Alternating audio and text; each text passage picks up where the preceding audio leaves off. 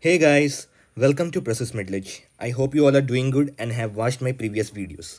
If not, what are you waiting for? Go for those after the end of this video. Now, without wasting any time further, let's get into today's topic. So, today's topic is mitral stenosis, which is a very important topic in medicine. So, mitral stenosis is basically narrowing of heart's mitral valve orifice. Okay, coming to the etiology of mitral stenosis, it includes rheumatic fever, congenital mitral stenosis, systemic lupus erythematosus, that is SLE, then atrial myxoma. It behaves like mitral stenosis, and mitral annular calcification, that is annulus of the mitral valve, it gets calcified.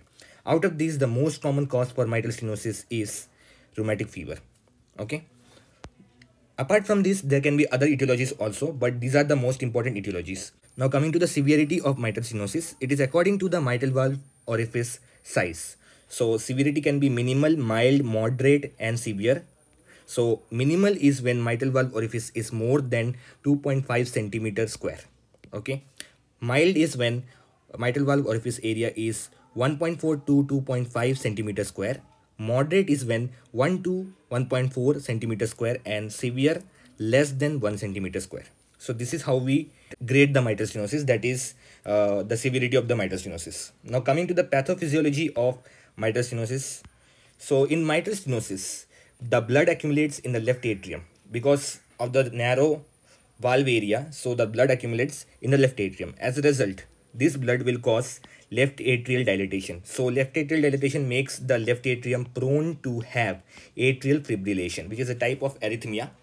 And left atrial dilation also leads to stasis of blood in left atrium. As a result, because of the stasis, it leads to thrombus formation, and finally it leads to systemic embolism.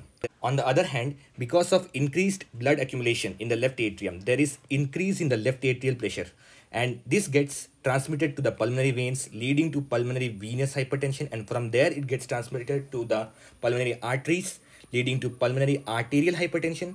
And because of the pulmonary arterial hypertension, the right ventricle has to pump the blood against a greater resistance. So this leads to right ventricular hypertrophy, then right ventricular dilatation, and because of this right ventricular dilatation, it leads to right ventricular failure. Also because of right ventricular dilatation, the tricuspid valve ring, it undergoes dilatation because the ventricle is expanding. As a result, the tricuspid valve ring is also expanding, so it leads to dilatation, and this finally leads to functional tricuspid regurgitation, which also ends with right ventricular failure.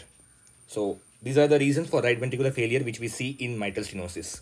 Now coming to the clinical features. So coming to the symptoms first, mild to moderate mitral stenosis may remain asymptomatic, and once the patient is symptomatic, then there is gradual deterioration of the patient. Now coming to the symptoms, it include dyspnea, very important, which is initially exertional but later progress to breathlessness at rest. Then we have orthopnea and paroxysmal nocturnal dyspnea. Then we have pulmonary edema symptoms. Pulmonary edema develops when the pulmonary capillary pressure exceeds 25 mmHg. Then we have hemoptysis. It is due to the pink frothy sputum of pulmonary edema and can also be due to the pulmonary infarction, which occurs as a result of pulmonary embolism. Now coming to the other symptoms, this includes palpitation, which is due to atrial fibrillation most commonly, and then we have fatigue, loss of appetite, and peripheral edema. This is a feature of right ventricular failure. Now coming to the physical signs. So on general examination, we can see peripheral and facial cyanosis in severe cases of mitral stenosis. Peripheral edema is seen in case of heart failure, that is right ventricular failure. Then we will also get low volume pulse. BP is slightly reduced because of the decrease in the cardiac output, and JVP, that is jugular venous pressure, is elevated in case of heart failure.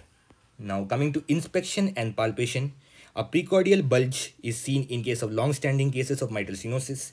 Apex bit will be tapping in character in case of mitral stenosis. And because of right ventricular hypertrophy, we will see a visible and palpable left parasternal heave. Okay, that is due to right ventricular hypertrophy.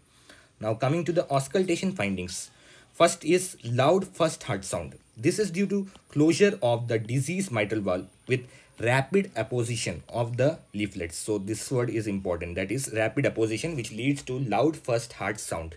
Now coming to the next finding in auscultation, that is loud second heart sound. That is basically the pulmonary component of the second heart sound, not the aortic component, and this is due to pulmonary hypertension. Now the very specific murmur of mitral stenosis, it is a low pitched, rough and rumbling murmur, and it is best heard at the apex with the help of the bell of the stethoscope with the patient lying in the left lateral position. And it is a mid-diastolic murmur with pre-systolic accentuation. So mid-diastolic murmur with pre-systolic accentuation. This is the most important word here. And it is a low-pitched, rough and rumbling murmur. Okay, that is the character of the murmur of mitral stenosis. And as I have mentioned, because of the right ventricular dilatation, there is dilatation of the ring of the tricuspid valve. So as a result, we will get murmur of tricuspid regurgitation. That is actually functional tricuspid regurgitation. Now coming to the investigations which we do in mitral stenosis, first is electrocardiogram. It will show left atrial enlargement, then right ventricular hypertrophy and atrial fibrillation. Then radiology.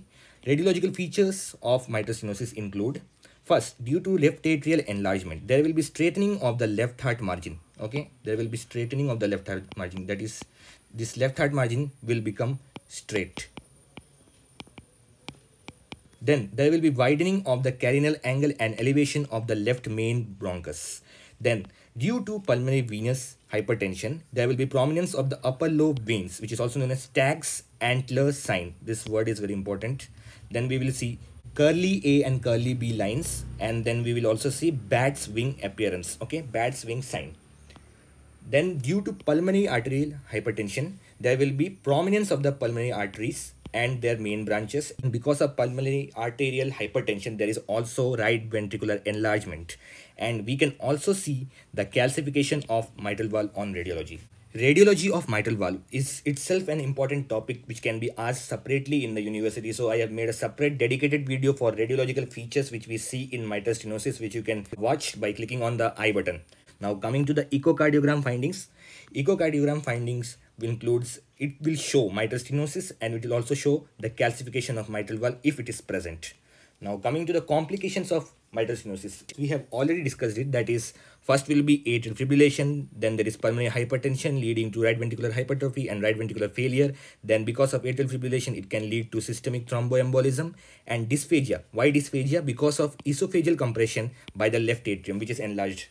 Okay, so now coming to the management of mitral stenosis, it includes medical management and surgical management. So medical management, in that we treat atrial fibrillation with the help of digoxin and beta blockers. Then anticoagulants have to be given to reduce the risk of systemic thromboembolism which occurs due to atrial fibrillation. Next is treatment of right ventricular failure with diuretics and salt restriction. Now coming to the surgical management, if the patient is symptomatic despite the appropriate medical treatment, then we go for surgeries. It includes balloon valvuloplasty and mitral valve replacement. Any of these can be done. So that's it guys. I hope you liked the video. If you like the video, please do like, share, subscribe and comment, and also press the bell icon to get notified whenever I upload a new video. And you can also click on the playlist which is being shown on the right of the screen to look for other mitral valve disorders.